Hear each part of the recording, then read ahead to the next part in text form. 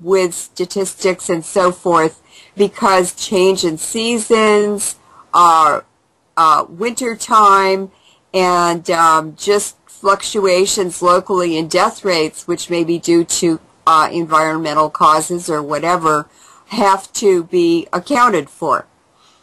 So the weekly increase of excess deaths over what was reported for last year in 2010 have ranged from 2.7% in 1 week. That's a huge change in 1 week, to 9.1%. And this is reported on the maps I have for July 9th through September the 3rd.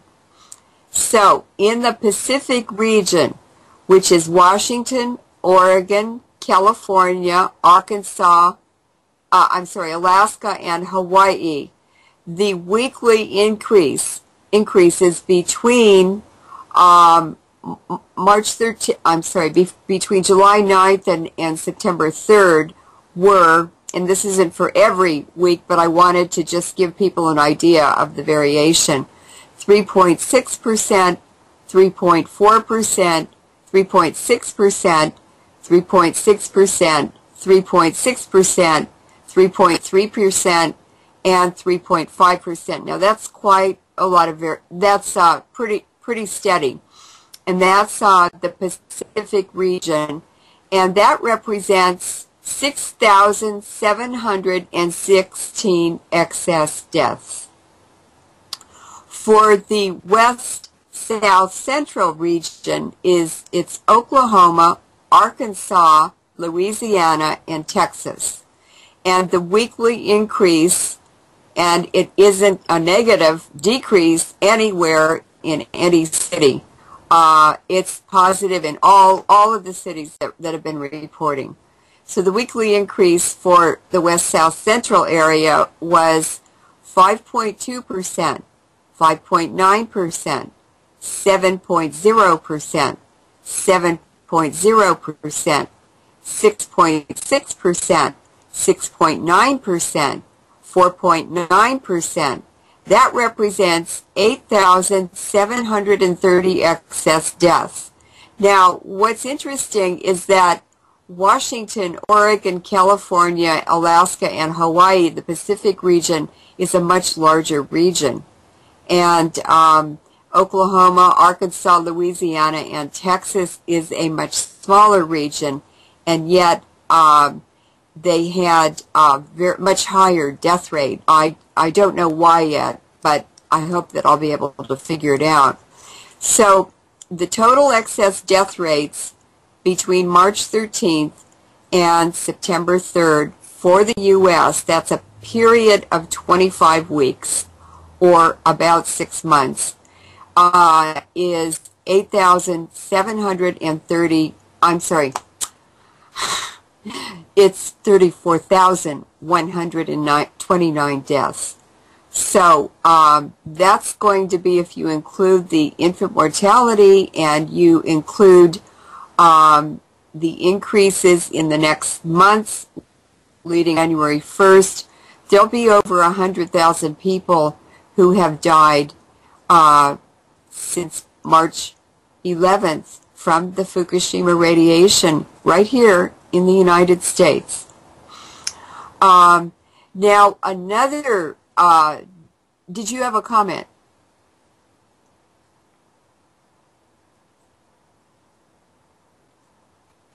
I can't hear you. Could you repeat that last statistic about the 100,000 persons? Yes. We have, as of September 3rd in the United States, between March 11th, when the Fukushima disaster occurred, and September 3rd, which is where this report ends, we've had 34,129 excess deaths in the United States in 25 weeks.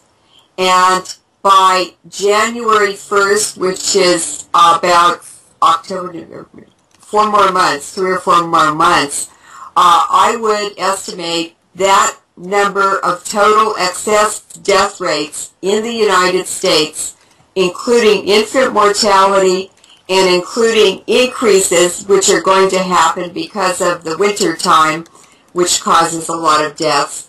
I'm sure that in the year 2011, since March 11th, that we will have over 100,000 Americans who die because of the Fukushima radiation contamination of our environment and the atmosphere. Now, would you estimate, from your knowledge as a radiation expert and as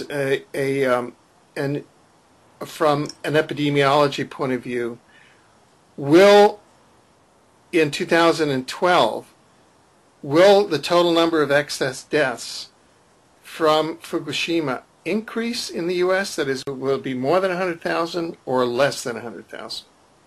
That is, could you which say that, way? Yeah. Could you be... Yeah. Which way is the curve going? Is this the peak of excess deaths due to Fukushima in 2011, or are excess deaths increasing in 2012 over 2011? Well, we wouldn't be able to really say for sure, because what's happening at the Fukushima Daiichi nuclear power plant is cloaked in mystery and hidden in a cover-up, international cover-up to protect the nuclear industry. But I know one thing for sure.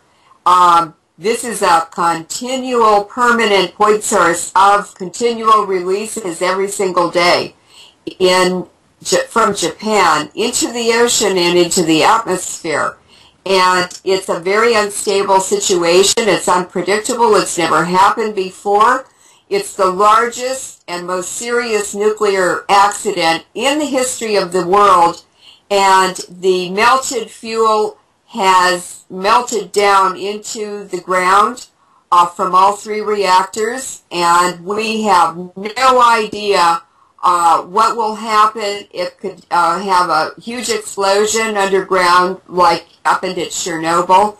That was very, very serious. But I'm quite certain this disaster is not over, and not in our lifetime either. There's no way to remedy what's happened because TEPCO failed to take the proper response to the disaster, and there should have been an international effort with militaries and radiation experts to help Japan do it, but no one was allowed to. Now, but here is my point, that 100,000 are those who died immediately in 2011. And the radiation was generally dispersed throughout the U.S. population, especially by the HAARP-triggered tornadoes and the HAARP-triggered rains, so that people may, you've dosed about 300 million people. Now, those people may be increasingly getting sick of the 300 million over the coming years, so that perhaps only 100,000 died in 2011, but from those, discounting even new radiation from the Fukushima event, those who were dosed in 2011 could in fact die in 2012 and subsequent years from cancer and other ailments.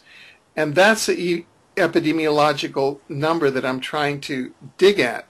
It seems to me that excess deaths were still on the upward curve.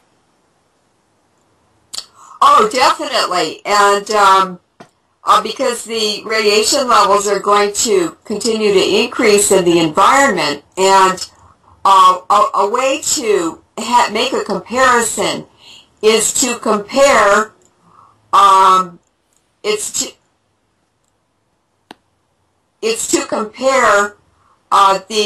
the atmospheric levels in Japan, at the peak of the readings, the highest concentrations in Japan, and Dr. Chris Busby estimated this from air filters that were taken from cars and trucks, vehicles in the Fukushima area, and also Tokyo and Chiba. And Chiba is between Tokyo and Fukushima further to the north. And what he estimated, and this is a very conservative estimate from the radiation levels he found in the air filters, is that the radiation levels in Japan at the peak of the Fukushima contamination was 1,000 times higher than the radiation levels measured at the Harwell British Government Radiation Lab in England at the peak of bomb testing. And so if we look at the effects of bomb testing in the United States, you can multiply it by 1,000 times. Wow. So some of the things that happened from bomb testing was infant mortality increased, conjoined twinning or Siamese twins that have not fully separated. They've grown together. They share organs and different things. I have seen a large increase in conjoined twinning all over the world, especially in the areas where the depleted uranium is being rained out from the bombing in Afghanistan, Iraq, and Yugoslavia. Right. And so we're seeing conjoined twinning increases in animals and humans. The SAT scores, these are the scholastic aptitude tests that high school seniors take for entry into colleges and universities in the U.S. The entire score average for the whole United States, this is all of the brightest children in the U.S., college bound, declined 12% for children born during nuclear bomb tests. And the peak of bomb testing was in 1963. And the exact kiloton of nuclear bomb tests each year correlated with the percentage of decline in the SAT scores. So the dose you give causes the effects that are more or less predictable. They're more severe, the more exposure. And what we're facing in the United States and in North America is just the destruction of the population. It's going to affect the population for hundreds and thousands of years. It's irreversible. Thank you. We're now about halfway through this segment, and I know that there's a lot of more information regarding radiation and maternal death rates, other topics. So perhaps we should move on from that chilling thought that you just shared with us to radiation and maternal death rates. Yes, well, the highest maternal death rates, and they're on the rise globally, but the highest ones in the world are in Afghanistan now because of the depleted uranium bombing campaign.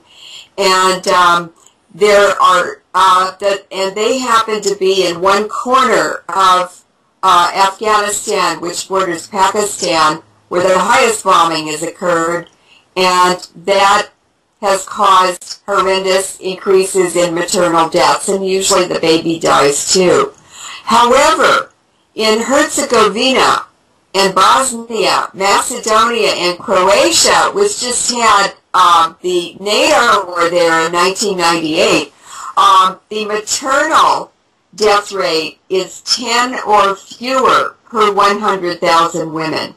Australia is lower than that, and this information is from the medicalobserver.com, which is in Australia. and they have 8.4 deaths per 100,000 women. Now, it's very surprising that in the United States we have higher